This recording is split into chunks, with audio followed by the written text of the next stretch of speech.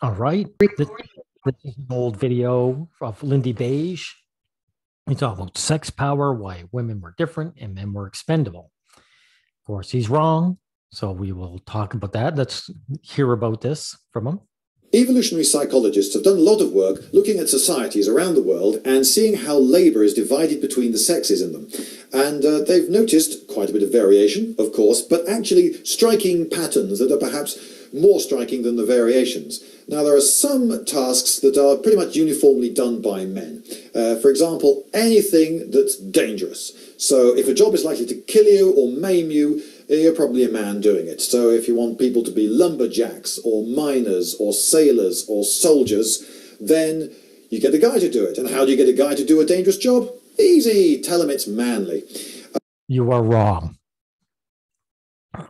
Men are punished if they not do these jobs. They get ostracized, but also they get deselected from the girls. If you want a wife and there's a dangerous job that one of you has to do, and she looks at you and says you're not doing it, she leaves you.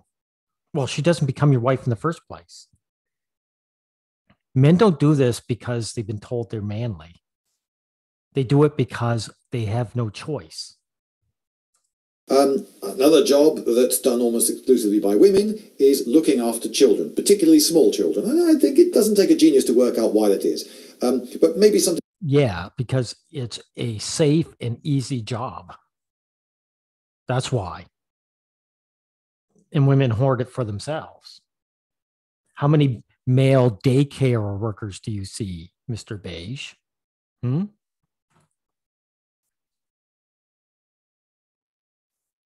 Something you haven't thought of is that there are hormones in the brain which reward people for doing stuff, and women get different rewards. So, for instance, if a woman is breastfeeding a child, she's getting a hormone hit that makes her feel great in her head, and some women actually get addicted to these hormone hits. But then how come women abandon their children? They give them up for adoption. I'm sorry. This is excuse making on your part. Guys given a bottle to feed to the kid, even if it's their own child, and they think, oh, isn't he cute, and they love the child, they're still not getting the hormone hit that their wives would be getting. So they don't enjoy the task as much. And it's difficult to persuade people to do stuff that they just don't enjoy very much. Even if you can argue they don't enjoy the task as much, that doesn't mean they don't enjoy the task. And it's safe. A lot of guys would do that. Why do you think there's no house husbands? Basically, Lindybeige, because women do not take care of men. A woman doesn't go out to work and come home and have a man who's just doing the house cleaning and looking after the baby. She doesn't want that.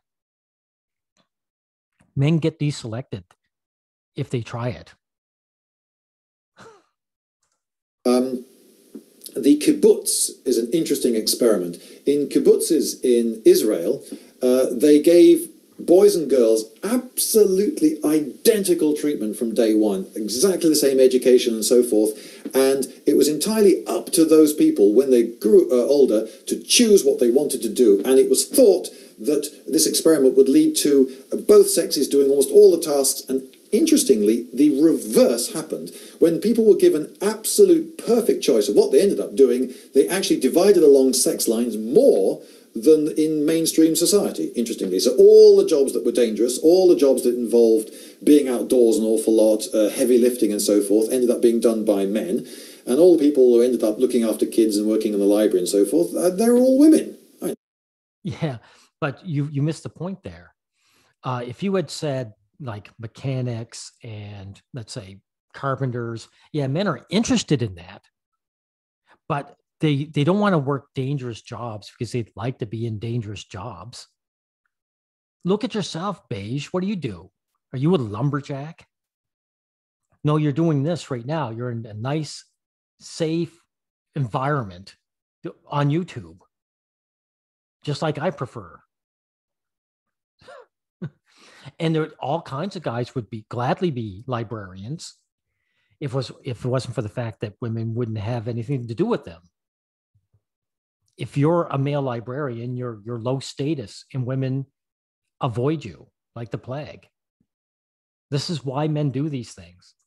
Not all, but you know what I mean. It was a very, very strong, clear division along sex lines. Now, one of the reasons that men do dangerous things is that men are expendable. Yeah, sorry guys, but well, we are. You're wrong. You're wrong. Society would collapse if enough men died off. Men aren't expendable. You're mistaking men, society not caring about men, with men being actually expendable. Half the men in a tribe died, the tribe could bounce back. I mean, the remaining men could fertilize all the women. There'd be just as many kids the next generation. Who's going to look after those children? Who's going to do all the dangerous jobs and hard labor and defending the tribe from, outsiders? Sorry, you're just wrong. Population would bounce back. Everything would be fine. If a tribe lost half its women, it's not going to bounce back from that very quickly, is it? The next generation is going to be much smaller. And what if... What are you talking about? It would have to be a lot smaller than half. Beige, I come from a family of 9 children. Even if you had half women, you could turn around and they could have a child every year. They might even have triplets or twins. Within like 5 years, you could have 5 times the people around. It lost half its women, but not half its men. So now there are loads more men. So half the men in the tribe now can't get a wife at all. Well, that's a recipe for disaster, isn't it? That's unrest and warfare and bloodshed and murder and nasty things. Why do you care? The men are expendable, right? If men are just expendable, who cares if there was war and unrest? Right? Half the guys would get killed and everything would normalize. But of course, I don't feel that way. I think guys would get along eventually.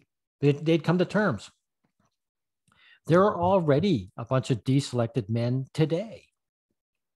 There's unrest, but nobody cares.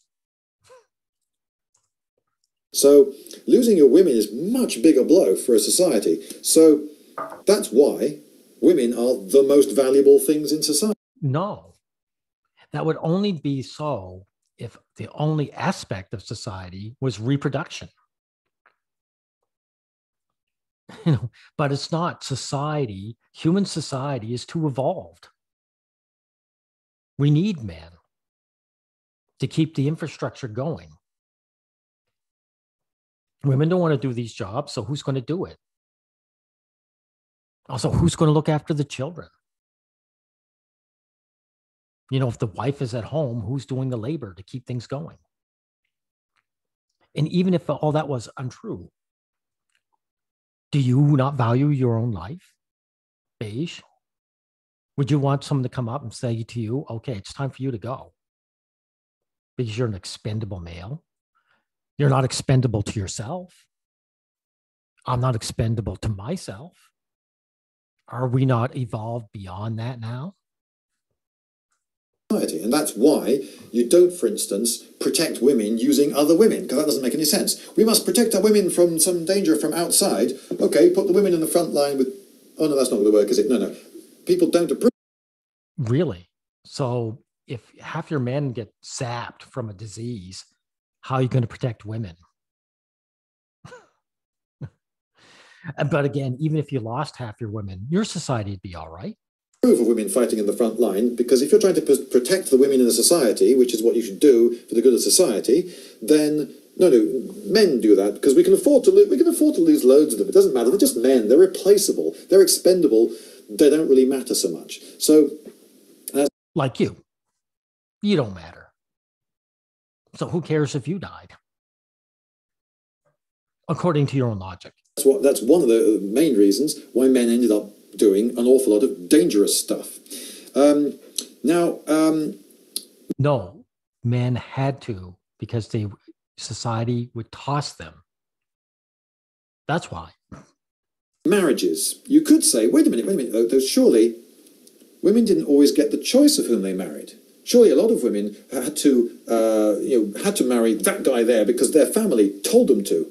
And yes, that's true. A lot of marriages were arranged, and a lot of women didn't get the choice of whom they married. But by exactly the same token, neither did the guys. Those women were marrying guys. So for the guy, it was just as an arranged a marriage as it was for the woman. So in fact, as for taking power out of the hands of women because these daughters are forcibly married off, because a daughter is a valuable thing. So if a family has this daughter, this resource, it can then... If daughters are so valuable, how come they offer dowries? Lindybeige, you study history. Did you forget dowries? A lot of families wanted to dump their daughters because she wasn't going to be working for them. She was a liability. She was a white elephant.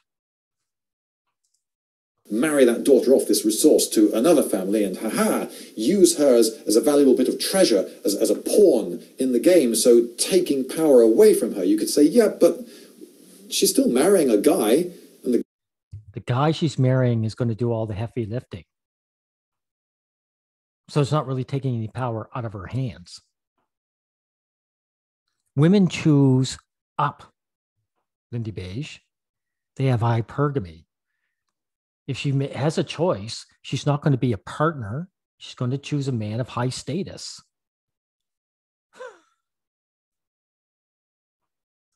The guy didn't choose her. So, is that not sort of... Is the guy she marries, is he not sort of equally a victim of that control by others? I would suggest that perhaps he is.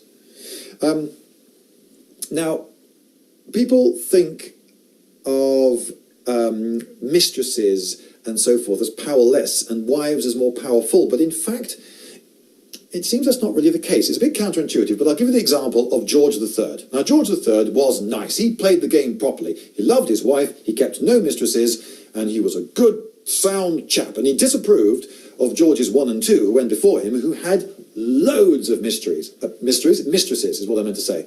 I'm sure they had mysteries as well, but that's not to the point. And those mistresses became very powerful, and the women in court in general became, in George's I and II's time, very, very powerful. Because think of it, a mistress has the ear of the king, direct line to the king. So if I want a royal commission for this project I have in mind, but I don't. What difference if they had power or not? These women were at court, right? These mistresses were being taken care of. So they didn't need that kind of power.